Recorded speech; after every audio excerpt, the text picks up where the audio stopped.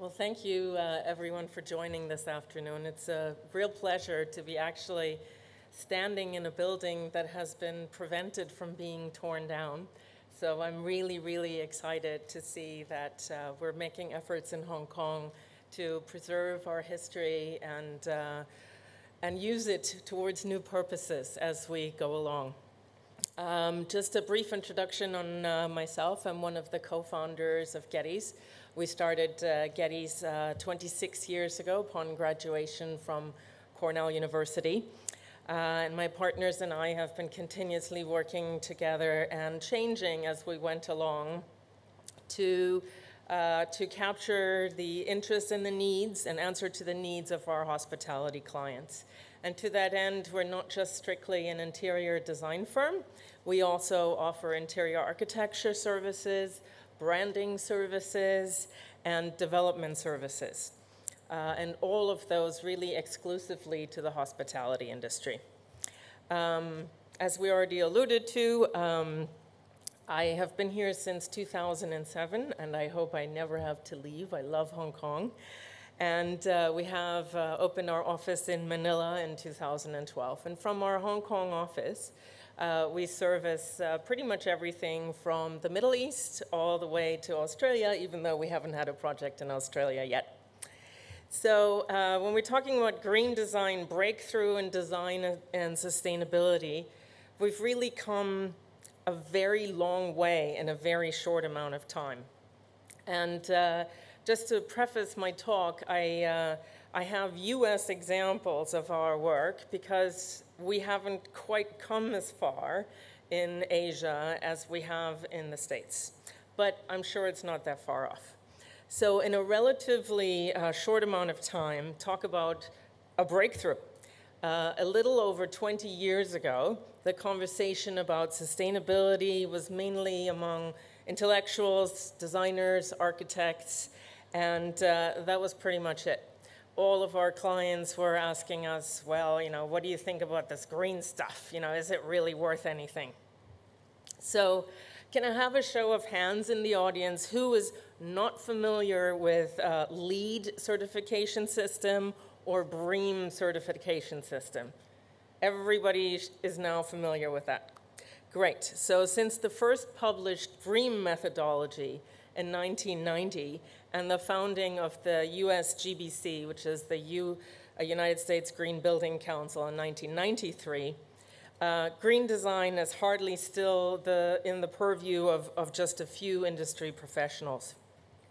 Today, talking about the breakthrough, our clients want it to be green, and they wanted to differentiate themselves and their projects from the competition.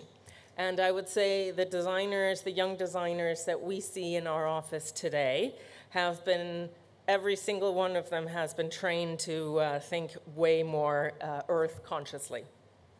So again, my own experience in Asia since 2007 has not yet led to a fully certified LEED green building or hotel, but I am very, very confident it is not too far away. In fact, currently we're working on a multifamily housing project in Hong Kong, and the desire was to be green, but not quite there to make the effort to become certified. So we're making steps in the right direction. So green design really does not mean compromise. Green is luxury. It's sexy. The smart and sustainable design is the careful and selective application of practices and materials to achieve design that's beneficial not only to the client, but the community and the environment as a whole. And that can be done with the same level of quality as conventional design, if not better. It is our mantra at Gettys. So in our firm's mission, it's our goal to educate our team and our clients about what it truly means to be green from construction, from design through construction to the operational issues of a hotel. If you think about the carbon footprint that a hotel can have on fragile environments, it's really our responsibility to educate our clients, to really observe some of the best practices, even though it may not be a conventional certification. So again, how do we do this? How do we achieve this lofty goal? So our strategy is we really invest, especially in the US, in the LEED certification for our young designers.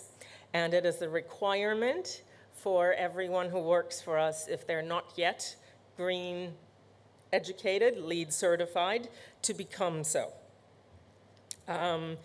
In terms of our own offices, if I can just talk about recent decisions in our Hong Kong offices, we've been in the same space for almost 8 years now. So what do? We look at new offices. What does that entail? It means moving. It means reprinting things. It means packing. It means throwing out things that we can't transport. It means restoring our current office space to what it was when we got it, which is part of Hong Kong leases. You have to restore exactly the way that you found it, even though some of the improvements that we might have made would have been great for the next tenant. So especially in Hong Kong, a move has a severe environmental impact. Well, we came to the decision that we should stay where we are, not only because of the costs involved to our firm, but also to the costs of the environment and the cost of simply moving away from this exciting area that is Soho, Hollywood Road. So we've decided to stay, and also with all those fantastic things happening in our neighborhood, such as PMQ, why would we move anywhere else? So that was our strategy in Hong Kong.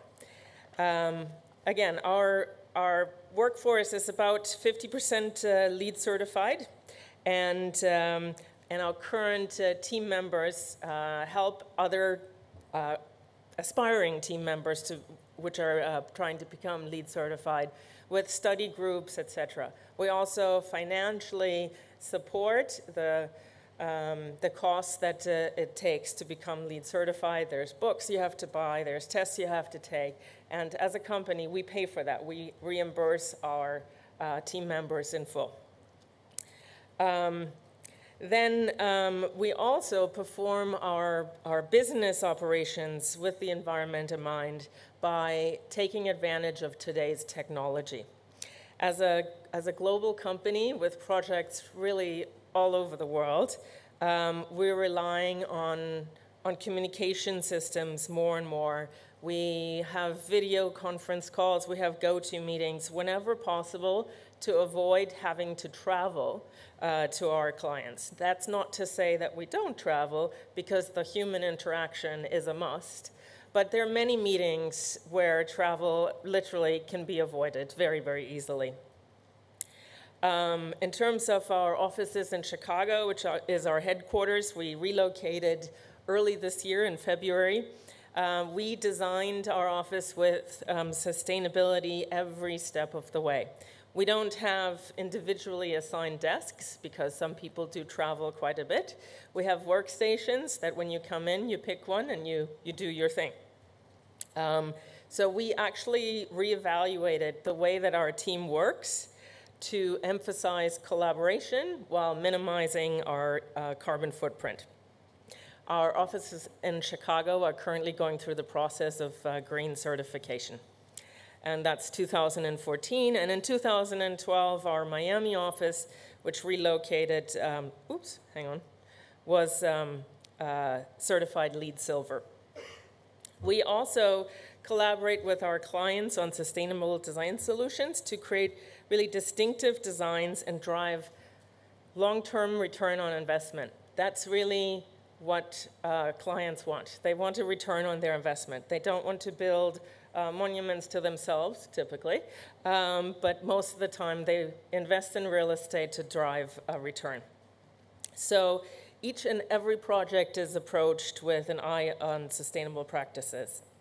And And green design is really applicable in all locations, urban and remote resort locations. To us, it's really an all-encompassing philosophy, which reaches as far as community service. We have a very active program in community service, and we encourage all of our team members to devote some of their time to community service, which again, it's an all-encompassing philosophy. You can't just practice your daily work by being green and then go home and not care about the environment or the communities that you live in. So we go beyond what we practice every day and support local institutions. One of the examples in Chicago is we provided services to the Ronald McDonald House in Chicago, which is attached to the largest children's hospital. And it serves kids with terminal illnesses, and it allows family members to stay at a reduced cost or no cost to accompany the children's treatment. So as you can see from these slides, it's a LEED Gold certified project, which you can't tell from the slides. But if you look at the slides, there's really no compromise on materials that we've chosen or environments that we've created. There's really not much compromise that you have to go into in terms of interior design. We continue our involvement with the Ronald McDonald House today in the States as well as here in Hong Kong. We routinely attend the local Ronald McDonald House and play with the children, provide meals, and therefore give some time to local services as well. This is another project that we designed a couple of years ago. It's probably in one of the most eco-sensitive locations in the world. It's in Costa Rica.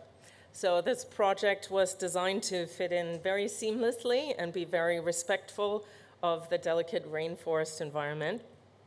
And we did that through using indigenous materials, merging indoor, outdoor as much as possible. From an engineering standpoint, most of the energy was through photovoltaic and solar, and that recycling was really paramount to the entire guest experience. As you can probably know by having attended or stayed rather in hotels yourself, there's a tremendous amount of trash that gets generated. So by recycling and composting, we minimize the impact on the environment and the gas that it takes to haul the trash away from the resort. These are the guest rooms, and again, this is a very family-oriented resort, so and designed for long stay, so you have a very comfortable dining environment as well. So for a deeper look, as I originally mentioned, Gettys does not only provide interior design and interior architecture and blah, blah, blah. We also invest and therefore put our money where our mouth is. So when we say sustainability is really not a trend, we strongly believe it's the future standard for green building and design. So the tagline of the Hotel Felix in Chicago is happy naturally. The challenge, the scope was really all of our to provide all of our services, and we co-invested with one of our clients in this project. So we tried to create, really through the design process and the future operation process, a very holistic experience. So the scope was an adaptive reuse of an existing pre-war structure, which you can see here, into a boutique hotel. It was a very good location in terms of proximity to the major shopping area within walking distance, less than 5 blocks. And And it used to house low-income people that did not have enough money to rent an apartment. So even prior to the development process, we spent about 2 years trying to relocate the occupants without basically shutting down the building and putting everybody on the street. So that's, even before we started designing, that's how we approached the project. So it was a 225-room hotel with some very small rooms. We call them petites. And it's really still today one of the preferred locations for people to stay in Chicago. I encourage you to visit TripAdvisor. So by saving this building rather than raising it and building a structure that is twice as tall with twice as many rooms, we actually preserved a bit of Chicago history and tried to create something that would generate a return that is equal to or better than making a larger investment in building a new structure. So the services, again, we provided was consulting and development consulting, interior design, interior architecture, procurement, and project management. So our multiple disciplines within our team had been involved in all of the thought process before the design even started. And so by locally sourcing our furniture and construction materials, using recycled materials as much as possible, implementing a green sort of green cleaning program. So none of the cleaning products that are used to clean your room and the public areas are harmful to your health. And even up to the point of assembling an impressive art collection made entirely out of recycled materials. We managed to create a very unique space with wide-ranging environmental initiatives. So in the lobby, low voltage LED lighting, that's not really an innovation anymore, but this project was probably designed 2006, 2007. We serve only organic coffee and tea. We have a paperless front desk. You get an email copy of your bill.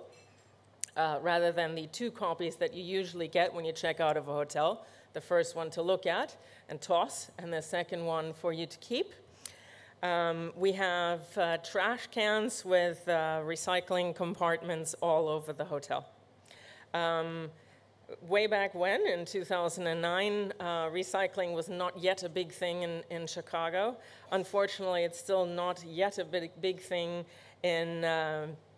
in Hong Kong, but when I go visit my family in Europe, I have to make an extra effort to put the right trash into the 3 different trash cans that are available. And I think it has a significant impact and would have a significant impact if such a thing would be implemented in Hong Kong, given our limited space and given our overflowing landfills.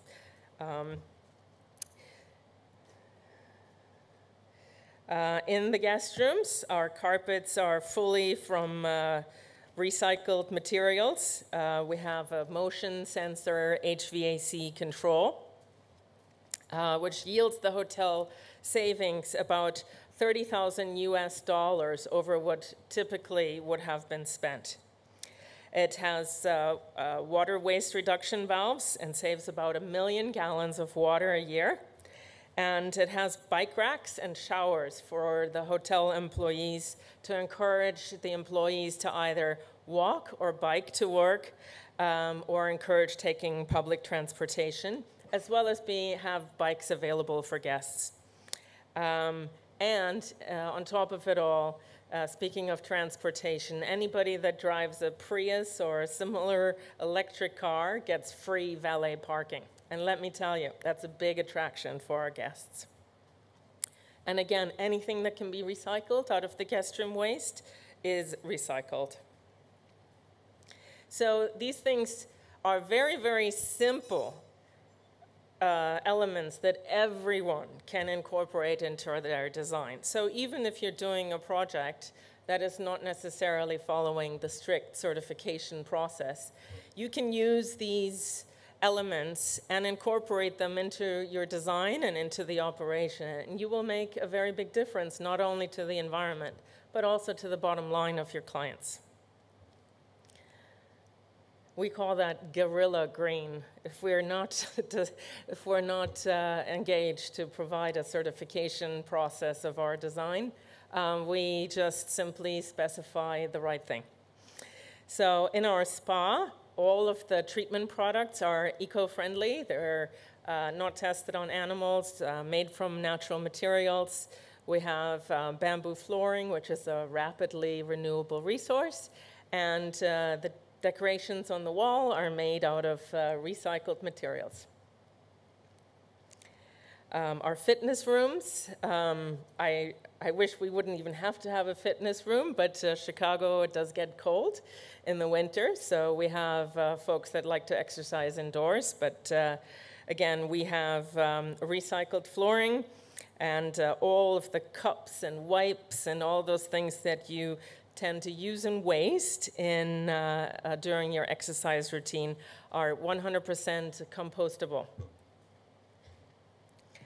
In our meeting rooms, we have cork flooring and complementary internet, so we don't have to do so much printing.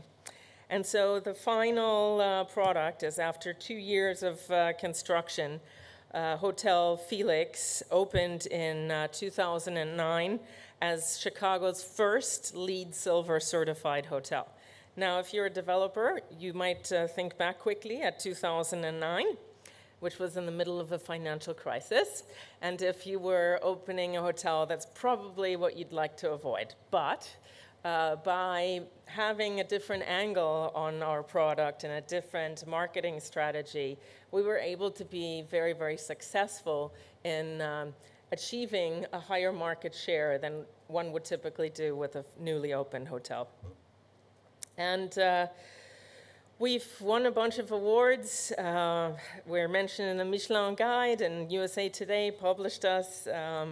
Got the Local Beautification Award, Green Leader Award, Greenest Venue Award, et cetera, et cetera. And as it happens today, we developed also, fairly close to this, a sister hotel called the Godfrey, which just opened in February of this year. So the conclusion is, as leaders in the hospitality industry, as thought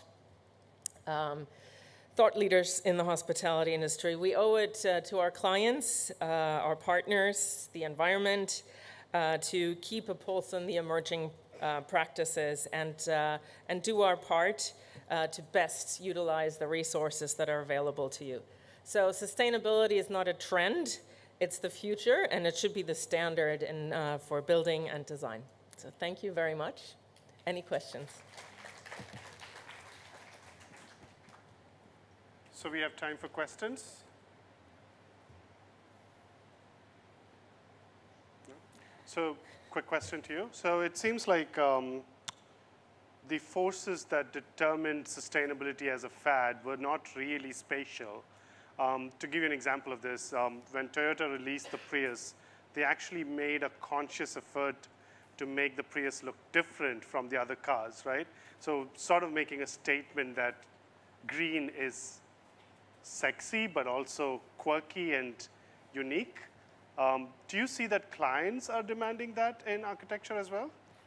For our clients in the hospitality industry, I don't think we want to be necessarily different within our design. We want to be able to show that good design, luxury design, design on a 5-star level can also be green. Nobody wants to have a hotel room of, FSC certified plywood because that is the greenest material that you can use. But, we can specify our furniture to be made from forest certified products or use as much recyclable materials as we can. So I think to answer your question, it should be green, but it shouldn't necessarily be different. It's something that the developer can use in their marketing strategy it doesn't necessarily have to look like what people would typically expect, like, oh, this is green, this is organic. We'd like to show that you can have a conventional look appropriate to luxury, but be entirely green as well.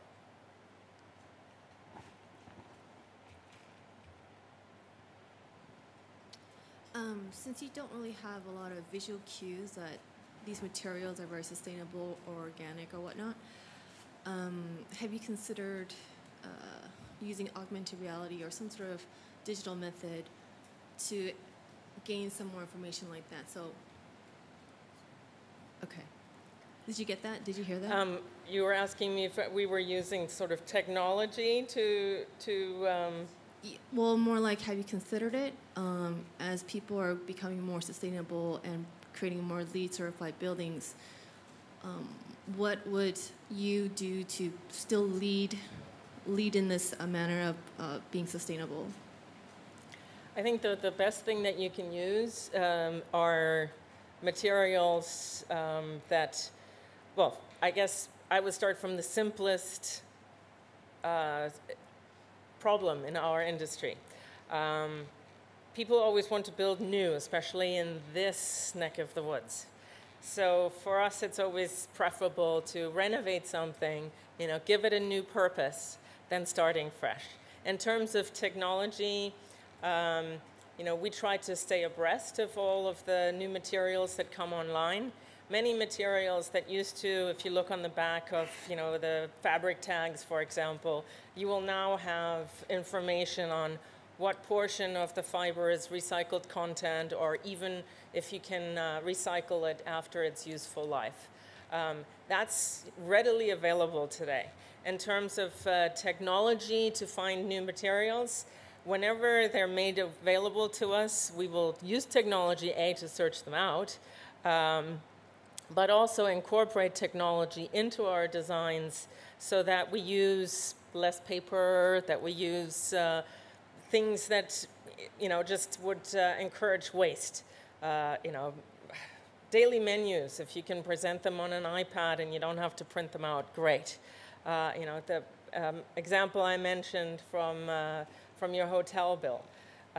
There's so many ways that you can use new technology to become even greener, that you just have to look and use instead of wait for it to be presented. Did I answer your question? Yes, and I think all those examples that you've mentioned are excellent, but I think those are things that you as a designer have put into the hotel. And I think the question I'm trying to ask is more about, could you create ways in which the guests can now be more proactive? For example, like if you're using like very organic cotton sheets or something like that that's good for the environment to use, is there a way for me as a user, a guest, to buy a QR code or something, buy my own sheets for my own house or something like that, where I extend the experience that you've showed me into my daily life? Oh, absolutely. We have that. I think the general trend within the hospitality industry is to try to get that emotional connection to the brands. And many hotel chains have led the way. I would say probably W is the first one to do that, where they have shops in their hotels that actually sell some of the goods that you can have. We, through social media, stay in constant touch with our guests. And we will, like you said, say, hey, we have this new fabulous spa product. It's available. Please try it. So we use the social media to market the products that we have for sale, or to answer the question that the guest has immediately, virtually immediately. And therefore, I think create a better connection to our property, which is not necessarily part of a big brand. Other questions? We have a question here. Hi.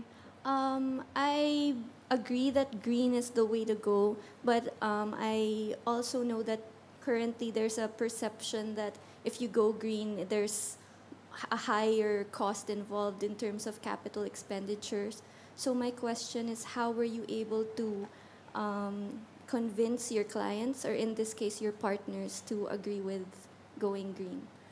That's an excellent question, because there are costs involved in the development process, not only for the certification process, but to procure materials that that are a better choice.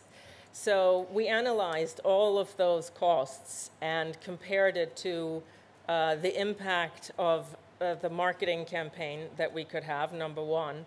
And number two, because we are a long-term hold investor, we didn't just develop this hotel to have it and then flip it to somebody for the next highest bidder. We were concerned about the long-term carry costs for energy and water use, etc. So after analyzing it, and after analyzing it over a long-term period, and our long-term period is 20 years, it was very clear that it made more sense to spend a little bit more money then than not to spend it. All right. Well, thank you so much, Ariane. This is great. And please give a hand for Ariane.